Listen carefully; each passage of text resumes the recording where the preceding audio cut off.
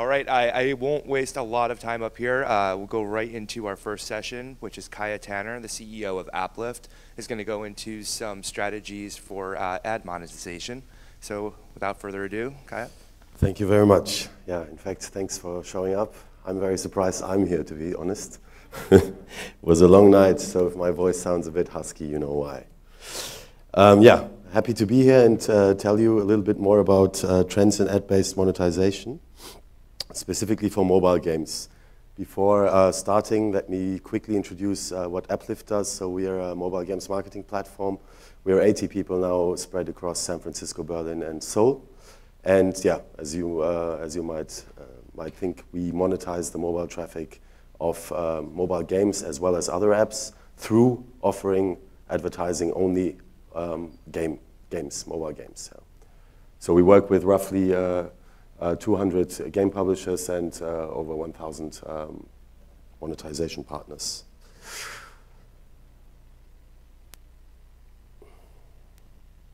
Yeah, before I start this presentation, so I want to share our experience and insights, and I'm going to structure it in the following way. First, I'm going to tell you a little bit about the general concept of monetization. What are the key trends? What's been happening? What's available? Then I'm going to compare the old approach of more traditional sort of advertising and native ad units, which I'm sure you've all heard of emerging pretty fast over the past year, I would say. And at the very end, I'm going to give you some hands-on tips on what to take care of when thinking about your monetization strategies. So here we see the app value chain, development, user acquisition, monetization in a very simple way. I'm going to concentrate, as said, only on the last bit. What are the different models of monetization? We have basically advertising, we have free apps with in-app purchases, we have paid apps with in-app purchases, and we have paid apps. The last two categories are pretty hard to promote, so in terms of advertising, so that model is decreasing. Right now we have already 90% of apps that are free with in-app purchases, and this amount is expected to increase to almost 95% in 2017. Monetization through ads is a very viable option. So what you can actually do there is to monetize the high volumes of non-monetizing users, but there is always, with advertising, there is a certain trade-off. You risk to churn your own users. If you do too spammy ads, people will churn away from the app. So that's there to take care of. If we look at some numbers here, so we see the App Store revenue, 77% of the revenue comes from in-app purchases from free apps, and paid revenue, which in turn means almost 1/4 of the revenue comes from ads. Yeah. If I go deeper a little bit, here you see why is advertising such a good solution, or why can it be such a beneficial option? You see from a typical user base of these in-app purchases of free-to-play apps, only 3% roughly do actually ever pay, which means 97% of your users you're not actively monetizing. So basically showing ads to those users, there is a tremendous revenue opportunity that we estimate based on our data to roughly 20 to 30% at least. These are the basic ad units right now in place, or the common formats. So we have banner ads, we have offer walls, we have interstitial ads, and we have video ads. I'm pretty sure you are familiar with those. So basically, I gave a little overview here of what type of ads are there. So if we go exemplary into the banner ads, so these tend to be non-rewarded, meaning they are non-incentivized generally. They are more intrusive because, yeah, the ad just pops up and it's a more spammy sort of banner ad. The impressions of banner ads, they tend to be very high. eCPM levels tend to be low, generally paid out on a CPC basis, and exemplary players in that field would be AdMob or iAds. Yeah? I think I don't have to go through all of them, but just to name a few offer walls, yeah, we have sponsor pay, tap choice, supersonic ads, for example, interstitial ads, most networks work with them, chart boost, for example, and then video ads, you have Ad Colony and Bungle. I think interesting here to understand, I compared the different eCPM levels, low eCPMs for banner ads, high eCPMs for offer walls. medium eCPMs for interstitial ads, and high eCPMs for video ads. I think this is from a monetization perspective, you hear this all the time. How high is the eCPM? How high is the eCPM? So what I did in my next chart is I want to explain actually what eCPM is and what you should look at. Yeah? So eCPM is a function of the eCPC if you're on a CPI model. It's a function of the impressions and the click-through rate. But very important to see, I put down what drives the eCPM up. So basically a higher click-through rate or a higher conversion rate or a higher CPC will drive it up. But one thing that is very important to consider when thinking about monetization and understanding eCPMs is the frequency. So what does this mean? Yeah, you have, for example, if you compare two cases, in one case you have 10 users, you show 100 impressions to each of those users. In the second case, you have 4 users, you show 250 impressions to each user. In both cases, we have shown 1,000 impressions. But the eCPM, because if a user in one session, if I would get, let's say, 250 ad impressions, it's very unlikely that I click often on the ad and actually download an app. So my eCPM will be much lower. So this means that the frequency you show an ad during a session is very, very important and is a factor that is, I think, sometimes people are just focusing on the number eCPM without taking this factor into account, which can be a very, very important influencing factor in determining the eCPMs. If you look a little bit at the performance of the different formats, so we've got classic banners, they are around 0.5% or so click-through rates, maybe 60 cents to $1 in eCPMs, what they yield on mobile. Then we've got the interstitial ads, they're around maybe yield $3 to $5 eCPM, up to 5% click-through rates. The offer walls, generally, they're incentivized, so you incentivize the user via virtual currency to actually download something where he benefits inside of the game. So the eCPMs here tend to be much higher because users have a clear incentive to do the action required. And then you have video ads, which perform also very well with eCPMs around $10 and average click-through rates of around up to 10%. Yeah. So as the second part of the presentation, as I said, I would like to compare the traditional forms of advertising with the more innovative new forms that are emerging, with the trends that we are seeing. So traditionally, you have the typical paradigm of retention monetization. It's a trade-off. I want to monetize my users. I'm showing them ads. If I show them spammy ads, I won't be able to keep those users inside of my app. So if we think about a pool of users that can monetize through ads, if I turn them away, obviously the potential that I can monetize will decrease as well, because I have just less people. So it's an important trade-off. How much advertising do you show? Do you churn your users, etc.? In a traditional, we have this trade-off. In the more innovative form, we actually have retention and monetization. And I'm going to give you a few examples later on of how this works. So in the traditional form, the user impact is rather intrusive. You see a typical banner ads, for example, is considered more intrusive than sort of a native ad that is integrated very well with the app's experience. Then the ad formats are the standard formats, innovative ones native formats, and eCPMs are either low to mid. For the innovative formats, we see higher eCPMs. So what exactly is these innovative forms? What do you have to do? There are 2 strategies to be able to make those innovative native ad units. So first, you have to really maximize the level of integration of the app, of the ad unit inside of the app. That means by adding the ad has to be triggered in a very smart way, and I'm going to come to it in a second as well with more examples. But generally, where is the ad triggered? So if I trigger an ad in the middle of a game when I'm super excited, I'm very unlikely to click on it, right? Because I just don't want to see it. And the placement is important, as well as adapting the ad to the UI and the UX of your app, of your game. And second is to maximize the level of user engagement with the ad. So basically, we have the ad placement and trigger. For the placement, it's important to align it with the look and feel of your app to really make it sort of blend in, so it doesn't come across as a very intrusive ad, but comes more across as a natural sort of ad that is placed within the content of the app. And the trigger you can either choose by natural triggers, meaning, for example, if I play a game, 3 rounds, I'm game over, an ad is triggered. This would be a good natural trigger, a good point where to show an ad. Or you can do it as a user triggered. So the user actually has to press a button.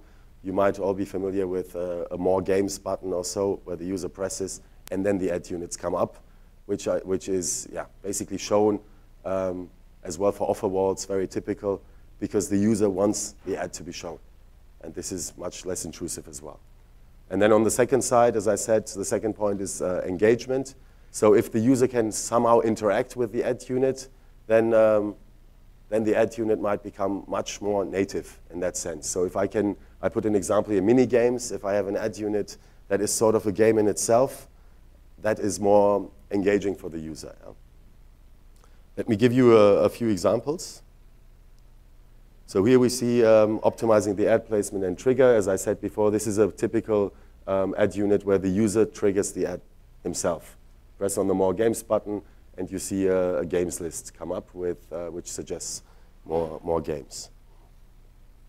If I come back to our basic standard formats, so here I've mapped the level of integration into the app and the level of in-app user engagement. Again, we have classic banners, static interstitials, offer walls, video ads, and then the native ads would yield basically the deepest integration into your game that's possible out of these formats. So I can show you an example of what we've done. For example, we have here a game called Jumpy Frog. The main character of the game is a frog. So on the second screen here, the second screenshot, this is already the ad. So what we've done is take the exact frog, place him on the ad, place 3 presents on it. This one is actually natural triggered, so you play the game, I think, 3 times, and then once your game over, this second screen is shown with 3 gifts. You press the gift, then you come to a next screen that is the wrapping paper, which I can then scratch open with my finger and reveal an ad beneath. So if I just look at this, or if you think of a banner ad, here I have a very clear context. The colors are the same. The character of the game is the same. So people would not perceive this ad as so much an intrusive advertising because it's just more naturally placed. It resembles the game exactly. And then once I scratch free, I get my interstitial ad just normal and can just download it via the download button. Same game. Also, what we have different ad units. So what you saw in the first example was a scratch screen. Here we have a mini game with user engagement where the user can actually play a memory game. And behind those little cards, which also take the character of the game as a background, behind those little cards are apps that are being shown. If I match 2, then the ad will trigger and I will be redirected to the App Store. What we've seen here in this example was average click-through rates of 19%, average conversion rates of 3.5%, and average eCPMs of $10. If you now compare this to the performance of a banner ad or of a normal interstitial, where we would be, with a normal interstitial, probably $3 to $5 US, and with a banner ad, we would be at 50 cents or so. Second example, I also took a non-game example just to show it to you. Here we have a celebrity app, a French celebrity app, and what we've done here is a user-triggered experience. So the first example that I showed was natural triggered. You play the game, game over, ad shows. Here it's user-triggered. On the left-hand side, we have the little icons. We created a jeu channel, a games channel for this app. And once the user presses, he comes to the ad, which are the presents again. Then again, we have the wrapping gift paper that he can reveal, and last but not least, the interstitial behind it. I think here it's also very visible. The app goes more after celebrity news, so we've taken colors, pink, etc., that look much closer to the app. In this case, look more polished, maybe I would say, just for the user to have that same experience. Yeah, and we have seen results here, also tremendous eCPMs in this case, $33, which is, bear in mind, due to the frequency again that I mentioned in the beginning. So the eCPM in this case, the frequency of the ad, because the user triggers it himself. I want to see the jeu channel, I want to see the games, I trigger the ad myself, so I'm much more likely to engage with it. which means that I'm more likely to download, and the eCPM will go up just by plain not having that same frequency of the ad shown. I have a few other examples just to show. We have done something with Akinator here, customized it exactly the same. Same for Skype.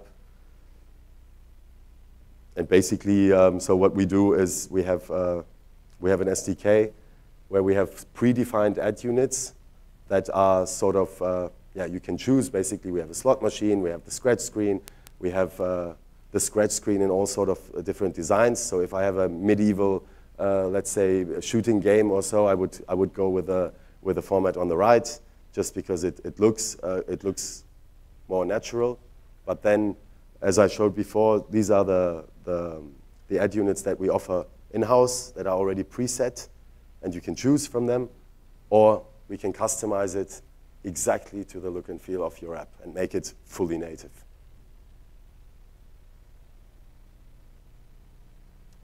Ingredients for native ads. What is important to make sure that the performance of the ads is as good as possible? I summarize it here. So best way to monetize your audience through native ads, most important point is to have the look, streamline the design of the ads to your app to embed it naturally into the UI. If you think of, again, the example of a banner popping up, we have roughly 30% of clicks are due to just what's known as the fat finger problem. You don't want to actually press, but you press on the banner because it's intrusive and it just pops up. And if it looks more streamlined with the design, it will fit much more naturally. Second, non-intrusive placement. So either you choose an automatic trigger. If you do so, please choose an automatic trigger where the ad is shown as at a natural breakpoint of the game, making sure that the user doesn't want or maybe cannot. In some games, for example, you have a time where you have to wait until your lives reload, and this would be a perfect moment because the user can't play anyway. So it's a good moment to show an ad.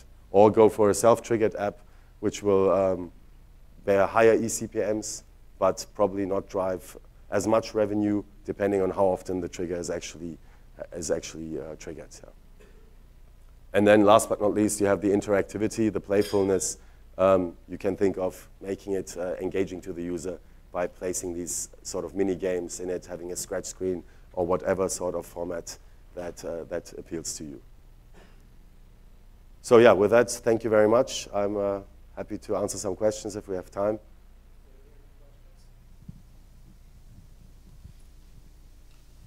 All right, go ahead. What would be the ideal CTR for a game to still keep its users, but at the same time have a good profit on the ad? Because I see you showed a picture with 19% CTR. I think this is not only a question of the CTR, but at the end of the day will also depend on the CPI you're getting as a payout once the user downloads. It will depend on the conversion rate once the user is in the App Store, which is outside of your realm of influence. So let's say if the app has a very good App Store appearance and a very high ratings, it's much more likely the user will download it. Yeah? So the CTR itself, it can be very high, but if what comes afterwards is done in a very bad way, you wouldn't profit so much from it. So basically, if you show a high-quality game, you wouldn't have such a problem with it, but then it will also depend on the platform, country, combination, and what the game publisher is ready to pay out for that specific offer. Okay. Do you find that most developers are thinking about native ad units while they're developing the game, or is it something that's typically thought about after they've launched a game? I think you find both. I think if some developers have a very clear strategy already, wanting to develop monetizing through ads, whereas others just might come up with something and then think, hey, why am I not earning any money? It's time to place some ads inside, and that's where basically we come in. Great. Any other questions? Hi, I was wondering what DAU base does it become compelling to use ads for monetization? Can you repeat that question? So at what DAU level does? So hi, at At what DAU level does advertising become compelling for monetization purposes in a mobile gaming app? I mean, you can start with 100,000 or so. I would say even lower, but of course, the more users you have, if you have very big games like 3 million DAUs or so, then you will be making a lot of money from ads. One last question. But as such, there is no hard threshold. There is no hard threshold. It's you have to try it out, and it will depend again on how you make the ads and how you boost that performance. Yeah, even if with smaller DAUs, we are working with indie developers that don't have such a big user base and still are getting something out of it. Yeah. Hi, here.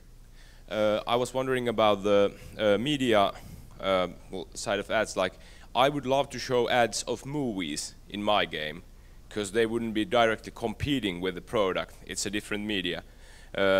So what do you think about this? Like, could game developers ban showing game ads for other games and only show ads for movies and books and stuff like that, which are like a different kind of consuming experience for the consumer? So what's your take on this? I think it's yeah, very, very possible, of course.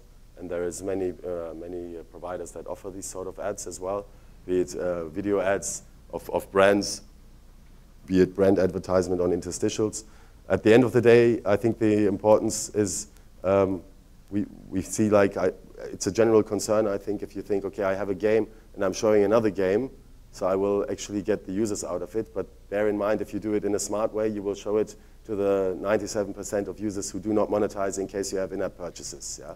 So actually, you just have to compare how much am I making per user, what's the lifetime value, including the advertising, which is something that, that only you will know.